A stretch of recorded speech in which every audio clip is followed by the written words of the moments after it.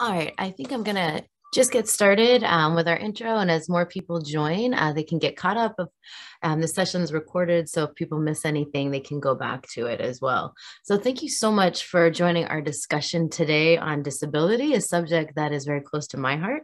I'm Cynthia Bauer, and I am the founder and executive director of Kupenda for the Children, serving children with disabilities in Africa. Leonard is my co-founder and one of our panelists, you'll see later. But if you're new to Christian Connections for International Health, it is an international network of approximately 115 Christian organizations and 15 secular partners, as well as a few hundred individual members.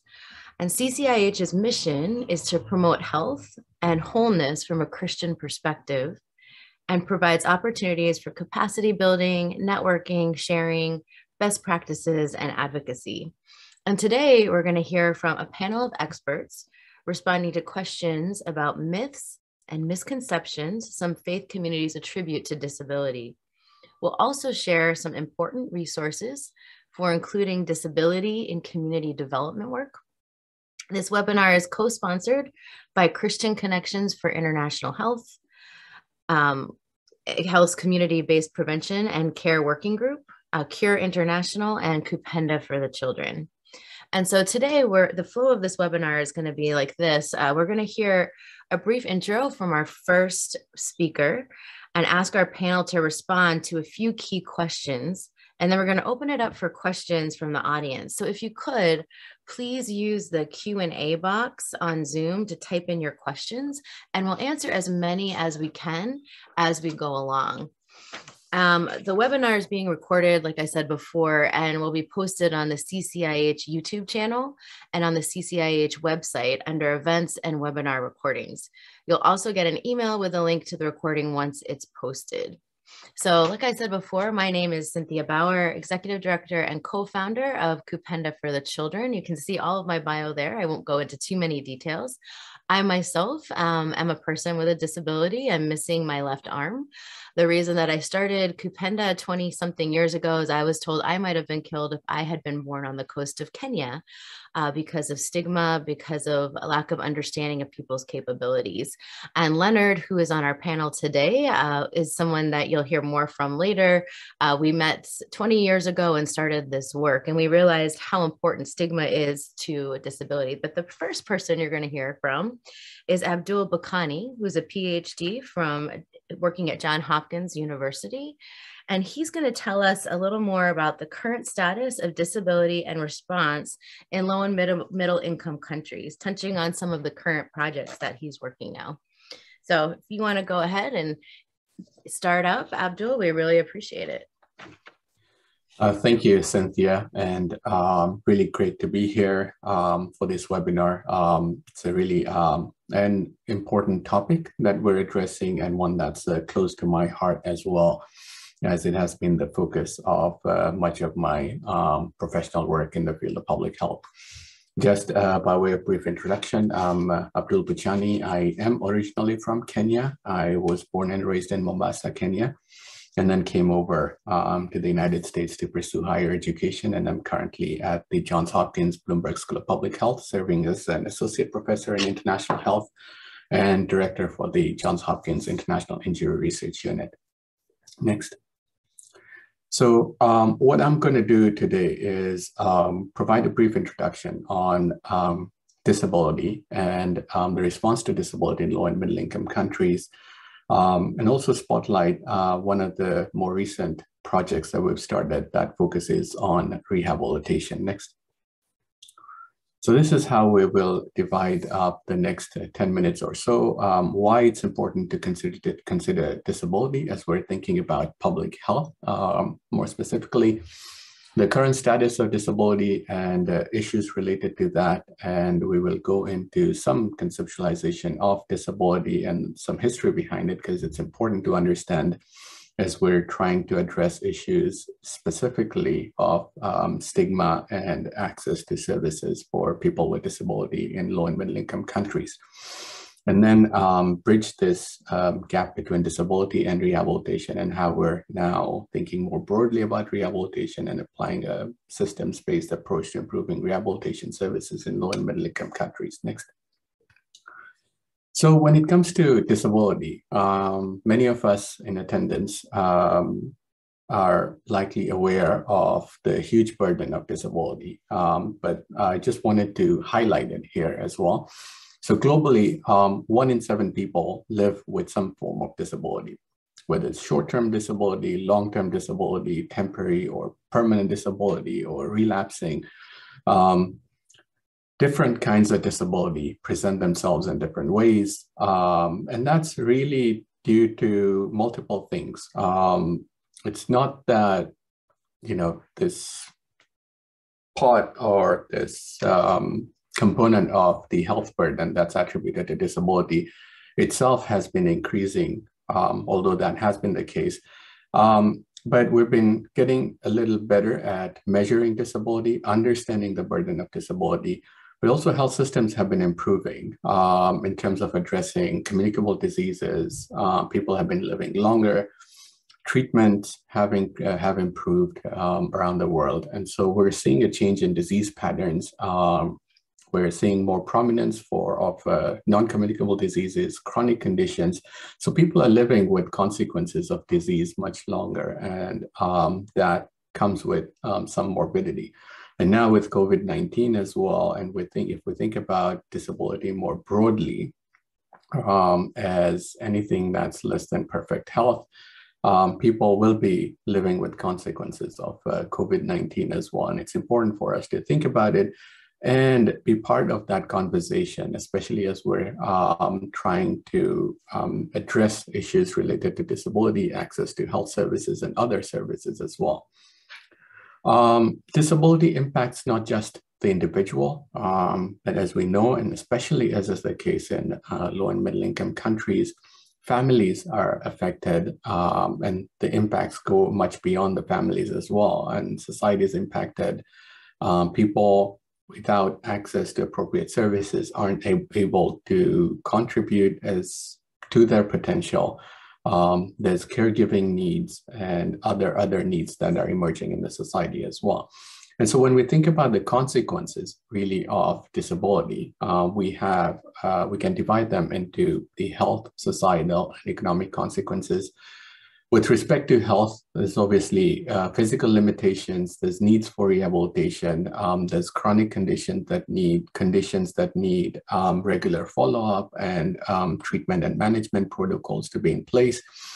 But these can also lead to other complications if not addressed. So people with disability can be prone to further injuries and be at risk for other sorts of injuries. One of the other focus of my public health work is on road traffic injuries, for example.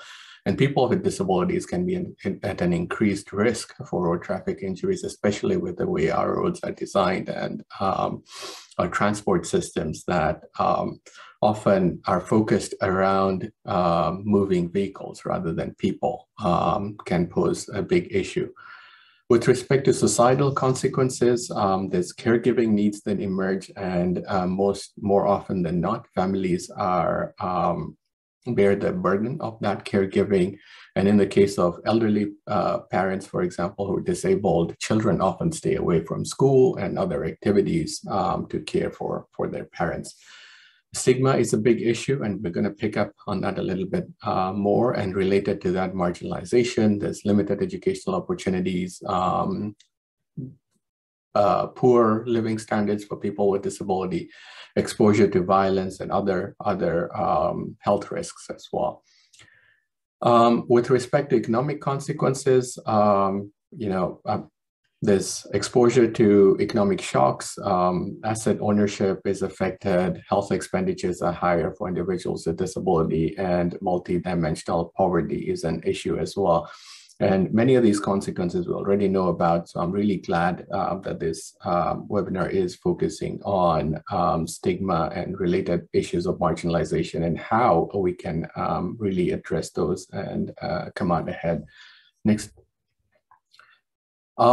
More recently, there has been more global attention to this issue of disability, and disability is captured in multiple different frameworks globally. There's the UN Convention on the Rights for Persons with Disabilities as part of the Universal Health Coverage Agenda, and a more centrally located in the Sustainable Development Goals. You will see that without addressing disability, it's very hard to be able to address inclusive education. Without addressing this issue of disability, it's going to be difficult to achieve this goal of inclusive employment opportunities or social, economic, and political inclusion. That's goal 10 of the Sustainable Development Goals.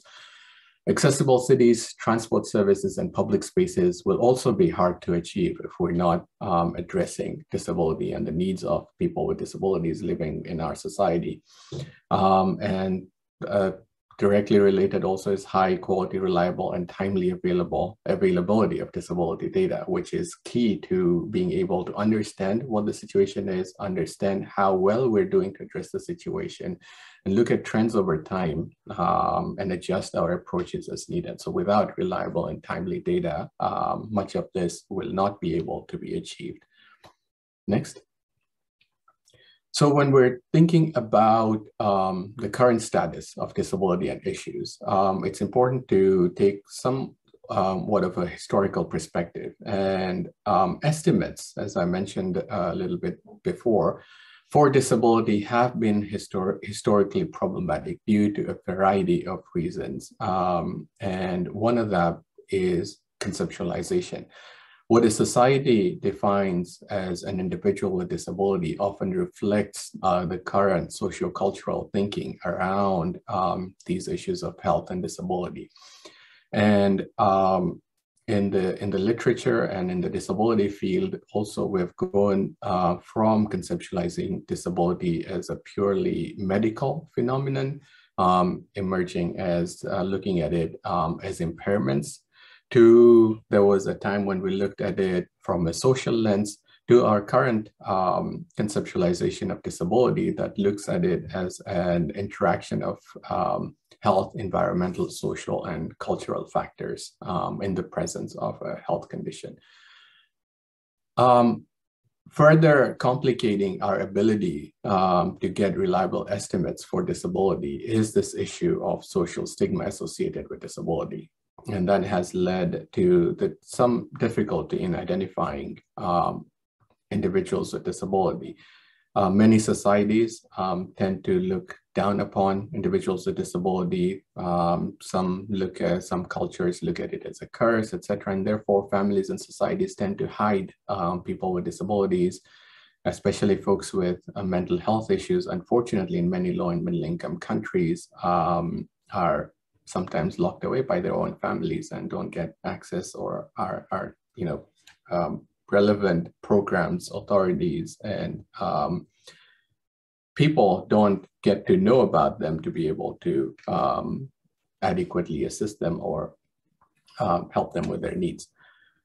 Disability has traditionally been measured through one or two questions in national censuses or cross-sectional studies that have been designed to meet specific needs. And therefore, measures have historically lacked comparability. And for many low and middle income countries, these measures are simply unavailable. But more recently, there have been efforts to standardize measurements. There have been efforts to the Washington Group on Disability Statistics, for example, that developed a short set of questions that can be used for screening. Those questions are increasingly being adopted in national surveys and national censuses, etc. And therefore, there has been work and continues to be work in terms of getting more reliable estimates for this prevalence of disability, but also what kinds and types of disabilities exist so that we can be better able to meet the needs of the population. Next. So I just wanted to briefly go over this conceptualization. So I mentioned that we went from a medical model that used pathology as a starting point, which leads to impairment, functional limitation, and disability. While this model did present itself as a linear model, the text that went along with the model did, to its credit, identify the social components of disability and the complex interactions. But there was a lot of pushback, and rightfully so, because of this depiction of a linear pathway from pathology to disability. And through multiple iterations, we now use the International Classification for Functioning Disability in Health, the ICF model, that looks at disability as a complex interaction between body functions, activity limitations, and participation in society due to a health condition. And that's closely impacted through interactions with the environment as well as personal factors at the individual level. So this is our current conceptualization of disability, and the way, and the ICF framework does provide a framework to measure different components and look at how each of these different pieces are interacting with each other to be able to get a more holistic understanding of disability, to be able to see how, for example, environmental factors are contributing to activity limitations and how we can address those and make them more context specific. Next. So Abdul, we're starting to run low on time. So sure. Give you a minute or so more before we get to our panelists. Thanks so much. And so efforts, as I mentioned, have focused around improving our understanding of the burden of disability. There's the Disability Data Initiative, and I will not go into detail, but essentially there's been a lot of effort that goes into trying to standardize measurement of disability and expand our measurement to many different settings so that we can get better information and data to be able to address needs. Next. Another response has been a focus on inclusive health systems, again, building on this universal health coverage framework and the Sustainable Development Goals agenda. We know that health systems currently are not designed to be inclusive for people with disability, especially in low and middle income countries. And some of the barriers that I've listed here, physical access remain an issue, attitudinal barriers, financial barriers, training of health workers to better understand and address needs for individuals with disability that can be different from the general population. Equipment-related barriers, so much of the equipment used is not designed to be accommodative of individuals with disability, as well as socio-cultural barriers. And there are some efforts underway to address some of these issues. One of these efforts, next slide please, is a program that I'm leading that's funded by the USAID. That's the Learning, Acting, and Building for Rehabilitation in Health Systems. Here we take an expansive view of rehabilitation and want to really emphasize that rehabilitation can benefit not only people with disabilities, but the general population as well. Next slide. And Abdul, I think for time's sake, we'll give a link to people so they can see more details of this, because we need to get to the next panelist. And I think that some of this is also going to be addressed, and we'd love for you to chime in on these as well, if that's okay. Thank you so much, Abdul. I really appreciate all your sharing. I think disability is an issue that I wish we had all day to talk about this and to listen to your expertise. But we got to get to the next panelist, if that's okay. So I wanted to introduce to you Earnest Kioko. And Ernest Kioko works as Cure International Senior Director of Spiritual Ministry. He's also in the process of getting his PhD in theology, which is a really important aspect of this kind of work, and you can read more about him. And we have a partnership as Kupenda with Cure International as well. And we also have Leonard Mbonani that's going to be on this panel today. Leonard can tell you where he's actually coming to you from today to tell you how committed he is to this work. He's actually my co-founder. He's our Kenya director for our organization called Kuhenza, and his background is in special needs education as well as disability research. And so today, and I wanted to actually start out by asking a couple questions. I think I want to make sure these guys have their cameras turned on. Leonard, is Leonard there?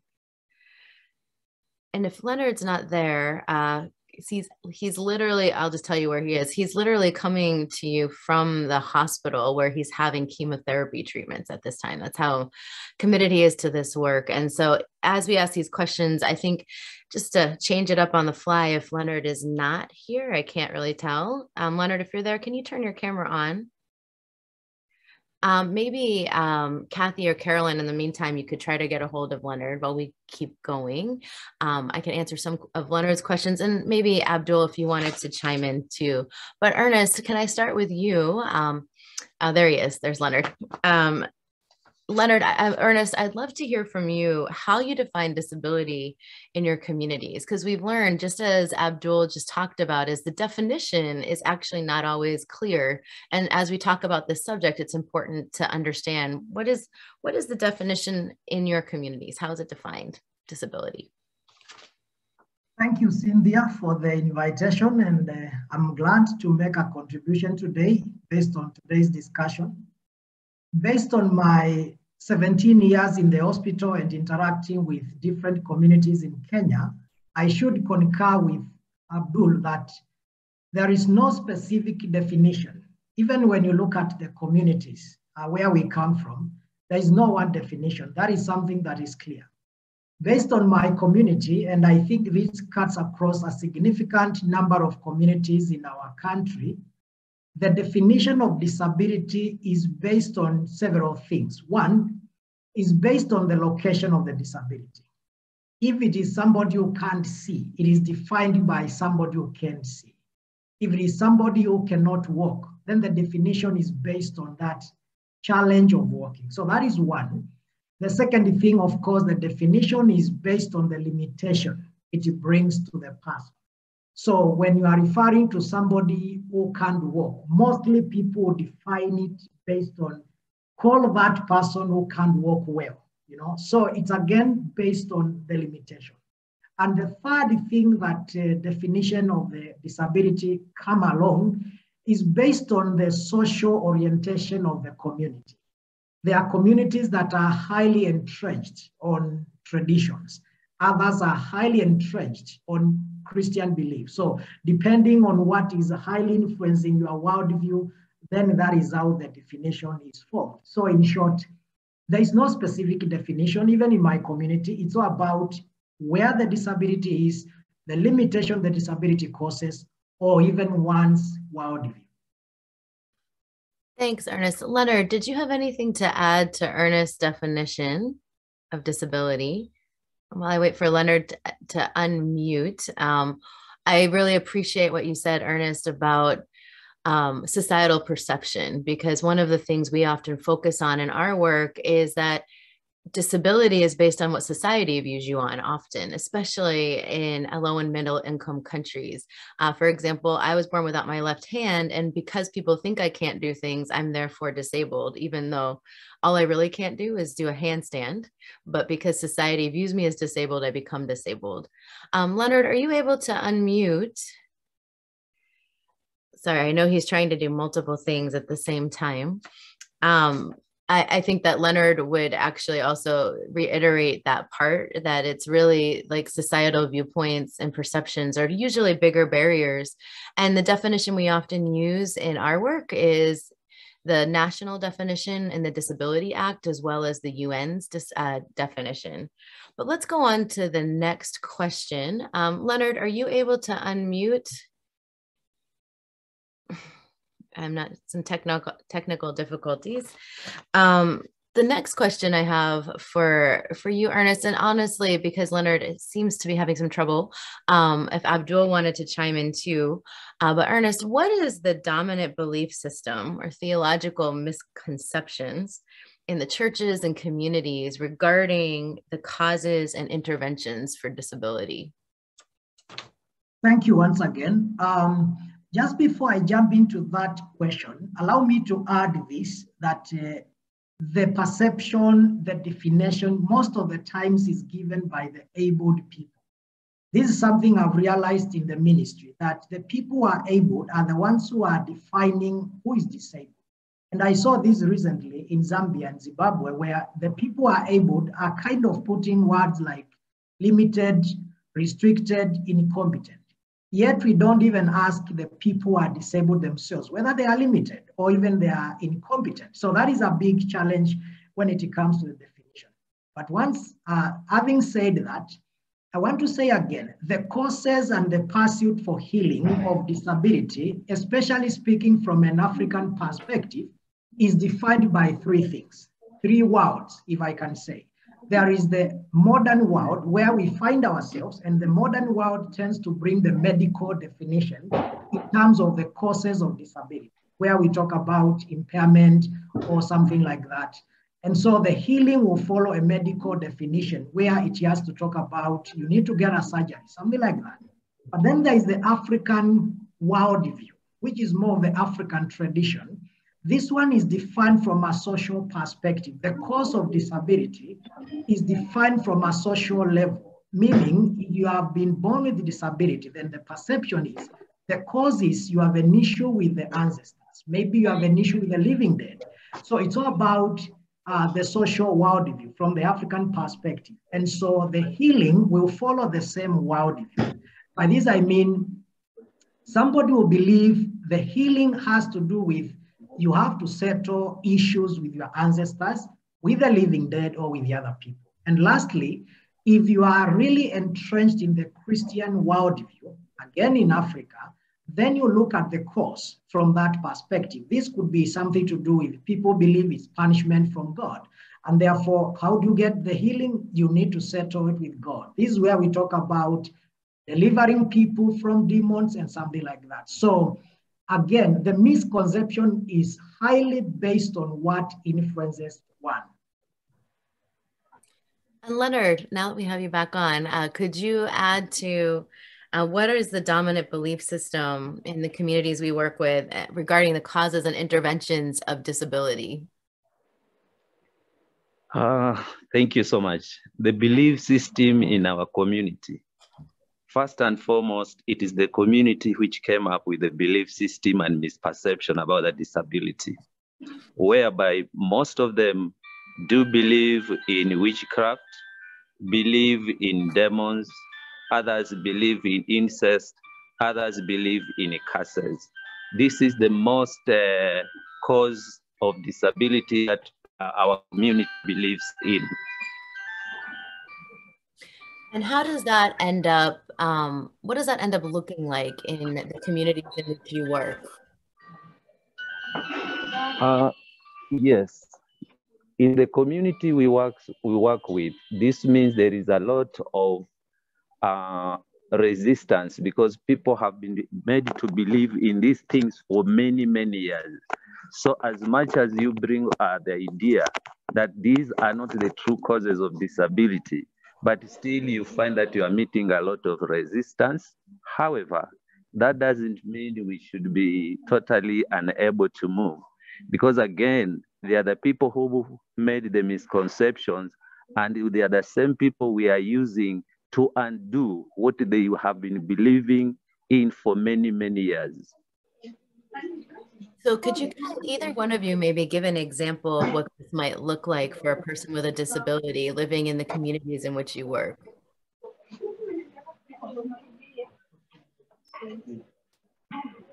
Ernest? Well, sorry, Leonard and then Ernest. Yeah. Yes. From my experience with the people I have interacted who are living with disabilities, indeed, they are going through a lot of challenges. And I want to share a very personal example. I was born in an extended family where I had an aunt who had been born with a hearing impairment, but her life was all the time a struggle. She was struggling to be understood by the rest of the family members, but none of them would understand this person. So sometimes she felt so frustrated, trying to communicate, trying to make people understand, but never was she understood. And she lived a life of isolation, a life of feeling like she has nobody to connect to, and that was her life all through.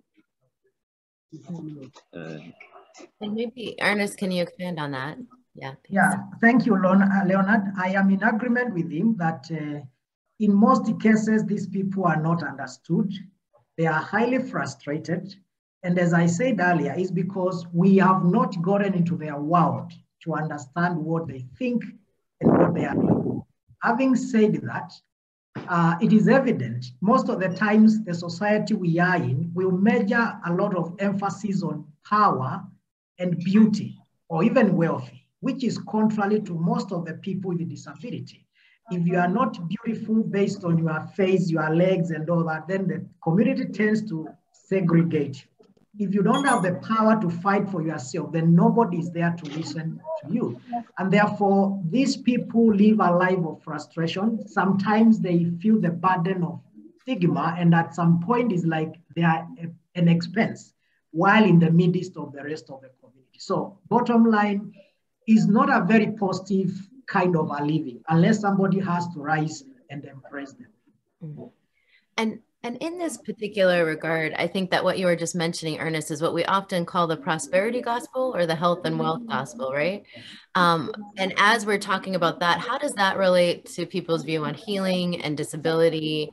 The idea being what, if you're good, then good things happen to you. How prevalent is that idea in your communities? Thank you. And I think this could cut across in many communities. Again, it's all about who looks good, who wants good. And so most of the times when it comes to the preachers of prosperity gospel, they will talk about the highly things that people need to have. And if somebody with a disability walks into their church, of course, the emphasis will be, you need to receive a miracle. But in the unlikely event this healing doesn't come, mostly they are related to do with your faith is not enough. That's why you are in the situation you are in. That's why healing is not coming your way. But again, the society will still find itself going around to give excuses why they can't reach out to these people. And so healing is always associated with the strong, with those strong faith. And so if you are not strong physically, if you don't have strong faith, then that is why people look at it as if you are not able and worthy to receive. Before I go to the next question, Leonard, can you expand on that at all? Is there anything else you'd like to add? Maybe an example of a person that you know in your community that's had this kind of negative experience regarding faith, which is most of the people we work with, I know. So Leonard, go ahead. Yes, Earnest is very, very right, because this is exactly what the community, particularly the pastors, believe in. And I have an experience of a child who went to the church with a hope that she was going to be healed through prayers. But as much as the preacher tried to do the healing prayers, this did not happen. However, they ended up blaming the child and the parents for the child not getting healing because they were not believers, their faith was very little, and also maybe even their parents did not have enough faith. So in the long run, this child and the parent were told that you cannot be in our church if at all you don't have that very strong belief. You don't believe that through prayers, your child can be cured. So it's something which is very common. It's affecting so many families of children with disabilities. On top of that, they are already suffering as a result of the disability. But again, here is the pastor blaming them for not having good faith or strong faith. That's why their children are not getting healed of their disability. Thanks. And I appreciate a question I saw in the chat that's asking how we can do that, what we can do about this. And that's going to be the last question I'm going to be asking that you guys are going to address. But going on to the next and kind of connected to what we were just saying, do you think that oftentimes when children with disabilities are in need of actual medical intervention, are they doing healing prayers instead of seeking medical access? Let me go first once again. Again, out of experience, it depends with the strong orientation of the community and the parents. What do I mean by this? If the parents are more inclined to the faith model of healing, more likely they will pursue a pastor for healing as the beginning point, until the point where they will realize it is not one. if they are more up to date with the technology, what I call the modern world, they will be more leaning towards the medical intervention. If again they are more leaning towards the African traditional worldview, most likely they will pursue the witch doctors. All those people can sort it traditionally. So that is something that I would say it cuts across. It's an issue of how much inclination do you have between the three worlds: the modern world, the medical worldview, the faith kind of model of healing, or the African traditional way of healing. But having said that, it's important to emphasize that most of the times these people crisscross the three worlds. At one point, they will try the medical. If it doesn't work, they will give up. They will go to the pastor. At the next moment, if it doesn't work with the pastor, they will go to the African traditional doctor. And one thing that comes out is there is a lot of wastage and mismanagement. Wastage of time, most of the times it has to do with paying money, transport, and all that. So in short, all of this kind of back and forth pursuit of healing has never been a one straightforward. And that's why many people find themselves struggling. And I think that is why the right question we have, what can we do to ensure we provide a clear pathway for healing? Yeah, Leonard, would you like to expand on that? Are there any other challenges that exist? What are some of the perceptions and challenges that exist for people with disabilities accessing proper health care? Knowing that not every disability requires a specialized health care, but as individuals, regardless of our ability, we all need access to healthcare. So what are some of the challenges that exist for people with disabilities regarding access to healthcare? Okay, first and foremost, I want to say it all depends on the community, how far it is from the hospital.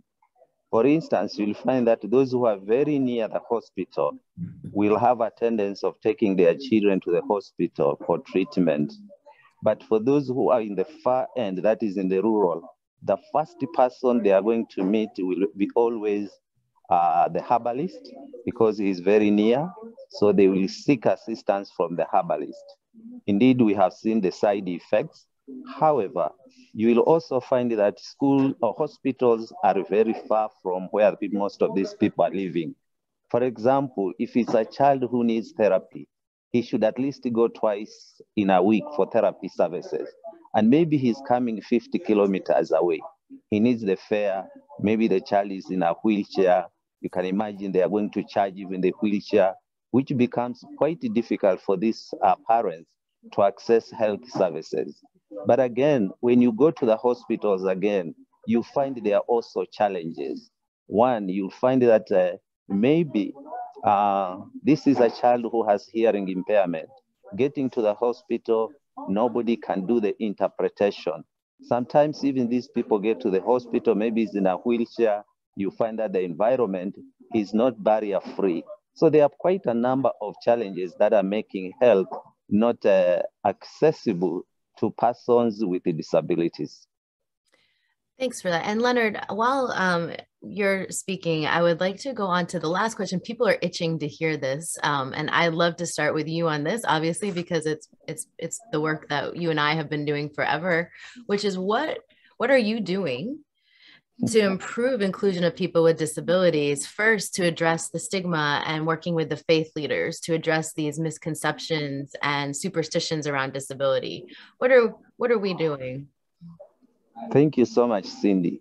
As I've earlier said, the community or the pastors or the church believers are part of the communities. And in the community, you will find that they are responsible of having built all these beliefs and misperceptions. So one, what we have started as an organization to address these issues is one, to involve the same people who built these beliefs and perceptions to be able to undo them, starting with pastors, traditional healers, and even government leaders. And what we have done is to bring them to our workshop, train them on the real causes and how to include people with disabilities in the society. And we have seen the positive effect, the positive side of it, because as they leave, you will find that they go to search for these children. do counseling, refer them for medication, and also refer them for education. And this is being done by the pastors, the traditional healers, and even the government. But above all, we also have issues of policy. Remember, policies, if are not good for people with disabilities, then we are not doing much. So what we have done is to engage the policymakers in making sure that the policies they have made are being implemented, and other new policies to support people with disabilities are put in place. Then there's the government leaders whom we have trained during our workshops to make sure they reinforce all these policies that have been made to support people with disabilities. Again, we have seen that even in educating children with disabilities through child sponsorship is also a way of empowering these children and reducing the stigma, because if they see these children being able to do something as a result of education, that reduces the stigma and also makes these children to be included in the society. The same with the medication, we do support them. If they are rehabilitated, for sure, their stigma will reduce because this person is able to support himself, or even the disability is not as severe as it was before. And again, we have also put the parents into parent support groups so that they can share the experiences, they can help one another, and even start small income generating projects to be able to support each other. And to go back a little bit more, Leonard, could you expand a little bit more, especially regarding pastors and how you address the issues we talked about regarding faith and the prosperity gospel? How are those two things addressed in our workshops? And then I'll go on to Earnest after. Could you expand on that, Leonard? Thank you so much. Okay, we have not been imposing all this information to the pastors. First, we use the pastors themselves to build a training guide. And it's like we were asking them, what does the Bible say about people with disabilities? And they went to the Bible, did some research, and found out what the Bible says. And they realized that they have a lot of responsibilities as pastors in relation to persons with disabilities. So it's like we are reminding them using the Bible. So during the training, you find that we are looking at the causes of disability. We are also looking at faith healing and the responsibility of the church as far as persons with disabilities are concerned. And indeed, at the end, you will find that quite a number may have come to the workshop believing that the demons and the curse are the causes of disability. But through the teaching and the discussion, you find that at the end, and we do this through a survey. Before they start, we do a survey about what they know about disability. And at the end of the training, we do another survey. But when you compare the results, you find that quite a number of the pastors have now changed from the traditional beliefs, and they now believe that, yes, it's more of medical causes. Yeah, and we address things like, are there people in the Bible with disabilities, which there are, that weren't healed? And we talk about different kinds of healing, not just a cure as many people talk about, but healing, meaning removing stigma and becoming part of a community is a healing in and of itself. Earnest, do you want to add anything to that in terms of how you're addressing these issues? Thank you. Just as Leonard has mentioned, QI is equally doing similar initiatives. And I know there is a question that has been asked of what is happening. And I can say a lot is happening in different organizations. And so speaking specifically for QI, we have a training we call Theology of Disability. And this training is primarily geared towards bringing the biblical understanding of disability. Of course, we build it based on the general causes, the medical reasons of disability, the general views in the community, which are, when you talk about the community views, are more negative. But then the Theology of Disability training, we are trying to bring the aspect of God in the story of disability, the whole aspect of body, soul, and the spirit. And this training is geared towards the church leaders, but also the community leaders. The whole idea is to bring the opinion leaders in the community to understand disability as God looks at it, but equally, as Leonard mentioned, to respond the way God would have wanted to respond. What we are doing in Cure equally, we are looking at it from an integrated point of view, where we are healing, treating the disability through the hospitals, but also championing the faith church so that people can see what the medical can do, but also people can see what can God do through the proper understanding, medically, spiritually, and all that. So Cure is taking similar initiatives as Kupenda, and at the end of the day, all what we are doing is to make sure we train the pastors, the opinion leaders in the society, who not only get it theoretically, but we also incorporate them in the process. In which way? They go ahead and create awareness in the community. They go ahead and ensure that we have the right facilities, churches, everywhere that are disability friendly. The idea is to challenge the leaders to do what they can to make people with disability to be inclusive and participating in the community. And lastly, of course, with the healing that we realize from the hospitals, these patients become a testimony of what God can do. And therefore, they become ambassadors in the communities where they come from, and also through the platforms where Cure shares their work. And I think that way we are trying to clear the myths and demonstrate what it means that with a disability, you can still be a person used by God, potential for his use. Am I correct, Earnest, that some of the materials from Cure you've incorporated the materials from Kupenda? Is that correct? Yes, we have incorporated several from you guys, and we really appreciate. So it is more of a partnership that is happening. And I think this goes a broad way just to show what it means when we are approaching the issue of disability. It's not a one-man show, it's a combined effort. Yeah, and so from your perspectives, both Earnest and Leonard, how can others, like those people here on this webinar, how can they actually improve inclusion of people with disabilities, especially in faith communities and in healthcare systems?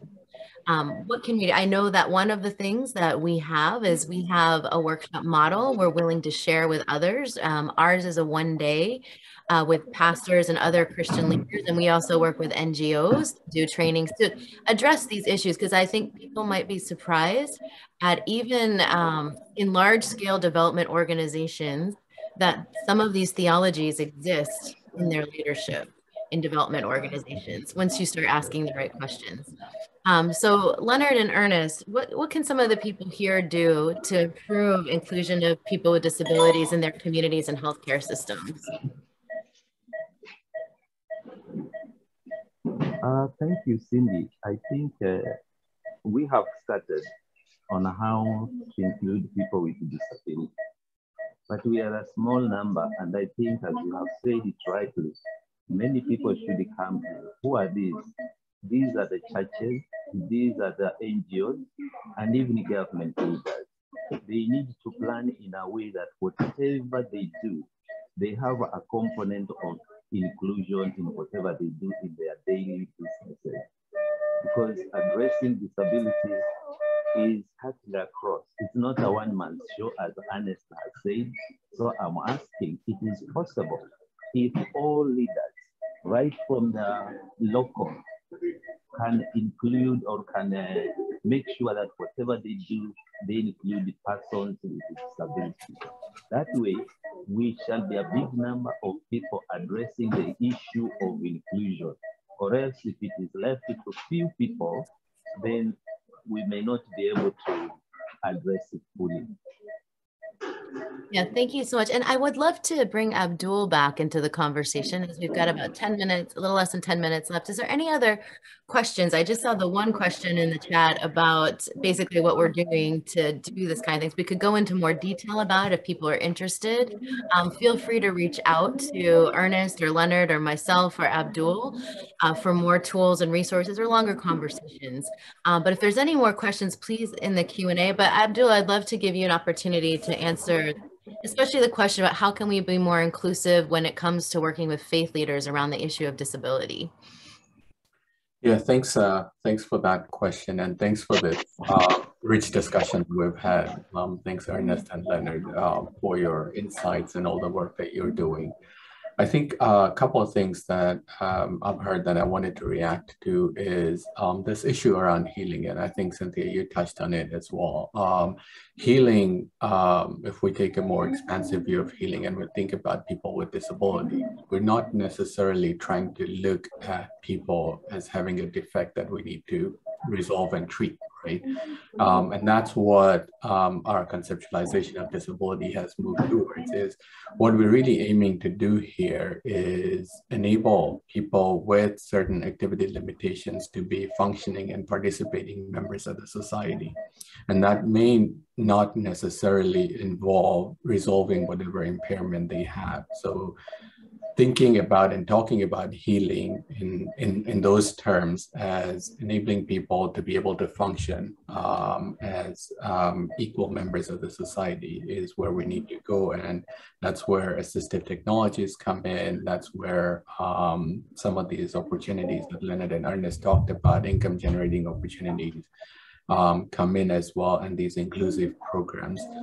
Many countries do have good policies in the books, but it's about implementation of those policies. If all those policies were implemented, then we really wouldn't be seeing some of the physical barriers to access to health clinics and health services. And so really trying to focus in on having the right implementation mechanisms in place for these policies would be another aspect to focus on. One other thing that I heard, I think Leonard was mentioning that with people, some people needing follow-up care that live really far away, and trying to really embed some of these services into community-based health systems. There's community health worker models, there's village health teams in many countries, low and middle income countries, that can be used to provide some of these services, to provide some of these follow-ups with adequate tools in place. So one of the things that we're working on, for example, in the Rehabilitation project, is to see how we can leverage technology and use telemedicine approaches to be able to equip community health workers, village health teams, physician support with simple assessment checklists to identify people with certain needs, some of which could actually be addressed within the community, and they would not need to go to these specialized health centers that are often in larger cities, but also provide a way for referral pathways and coordination of care to happen. So communication across different levels of the health system. So, yeah. We also found, so one of the things with Leonard, and I'm not sure with Ernest, but in our work, we actually, the people that are changing that theology, the people that are the problem, if you will, with superstitious beliefs, we end up, when they change their belief system, which happens strangely in a one-day workshop, they end up being those advocates in the community, because what we found is it doesn't really matter how amazing of a hospital you have, or how amazing healthcare, if children with disabilities are tied to trees or locked inside houses, which is often the case when they believe that disabilities are coming from those other causes. And what we found is that pastors, even and traditional healers as well, can actually be community activists around disability and become community health workers too. And so it's amazing. We have a lot of volunteers that are through those networks that are able to report back, to do referrals and so on, because it's hard to do much for people with disabilities if you can't find them in the first place. And one of the things we've found is through our workshops, these pastors, traditional healers, are actually finding people with disabilities so that they can get the assistance that they need. There's a question here from Doug. Is there a global roadmap or authoritative resource that the global church can use as a reference that addresses theological, practical, social, emotional, and other issues about disability inclusion? And he said, if not, should there be? But I do believe that there are. Would you, and any three of you, want to respond to what you feel is the best resource regarding what Doug has asked around these theological issues? There is the Luzon paper on disability, which is one. Ernest, go ahead. Thank you. Yes, I wanted to say that we seem to have contextualized resources like what Kupenda, Kioko are doing, but most of the times from a global level, the Lausanne movement, I think those kind of form the backbone of some of this material. The only issue is sometimes you may need to contextualize based on your location. Yeah, and in the Luzon paper, it talks about things like 90% of people with disabilities lack access to the church. It's a little bit of an older paper now, but there are a lot of other resources that Carolyn just put into the chat that you can look into. There's many resources out there that we'd love to provide on the CCIH website as well that talk about some of these. There's also another consortium called the Faith and Disability Consortium out of Bethesda, Maryland, which is more academic and has a lot more research about this as well. Leonard, did you want to add anything in terms of resources to address some of these challenges? Come again, Cindy. One of the questions was, is there a good global and authoritative resource that the global church can use as a reference that addresses theological practice, social, emotional, and other issues about disability inclusion? And I would say if there's not, of course there should be, but I think that the question is, what do you, and there's actually several organizations that have developed these tools, and what would you say is a good tool for people wanting to address these theological, practical, social, emotional issues about disability inclusion? If I'm not wrong, I have seen one, and this is the Beyond Suffering. Mm-hmm. Yeah, by Johnny and friends, right? Yeah, I see that resource is very helpful for people who want to understand more about disability and the church. So that's what I can recommend. Maybe there are other resources, but I can't really remember. Yeah, and I think we only have 1 minute left. I just really appreciate everyone sharing today. Again, I wish we had more time to talk about all of this, but we'd love to hear more from you in the link that Kathy just provided in the chat. And I also would love to, any resources will try to be sure that you have access to them. And again, if you're interested in reaching out to us, please do feel free to reach out to any one of the panel members to have further discussions about this really important issue. I'm glad that we at least got to start talking about this today. I feel like we've just kind of hit the tip of the issue, because it's so much deeper and wider and affects everything that we do, because people with disabilities are everywhere. And if we're not including people with disabilities, you're missing a large portion of the population and one of the more vulnerable groups that exist in the world. So thank you very much, everyone, for your time. And I look forward